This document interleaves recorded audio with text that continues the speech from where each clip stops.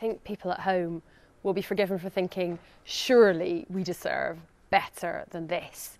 There was a huge gap in that debate. Both of them want Brexit, and yet the voice of Remain wasn't there. Well, there's no question Jeremy Corbyn is a better debater than Boris Johnson, but on the key issue of the day, Brexit, 9 times Jeremy Corbyn would not say as Prime Minister in a second referendum that he calls whether he'd back Leave or Remain, and that is a failure of leadership. I wasn't impressed with either of the leaders, and I think the big takeaway for Scotland from that debate is that we shouldn't allow either of these men to determine our future.